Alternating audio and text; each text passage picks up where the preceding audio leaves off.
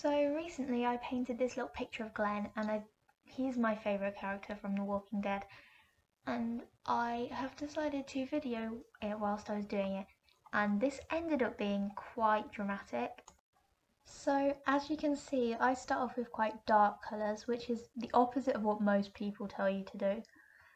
I mean, not all the colours are dark, it's because I build on my colours in my palette. So I'll mix one colour and then I'll add a bit of white or a bit of yellow or a bit of blue, and I find this just works really well for painting skin tones. So you can see it's my second day now. Sorry, the lighting is really bad at this point.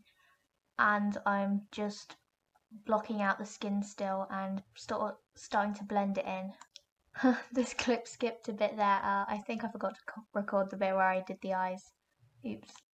I've done most of the face now. I'm just moving on to the hair and then the neck. Okay, the reason there was a big jump there is because I dropped my camera on top of my phone and I completely smashed my phone. I had to go and get a new one. It was not good, so yeah, this painting cost me a phone.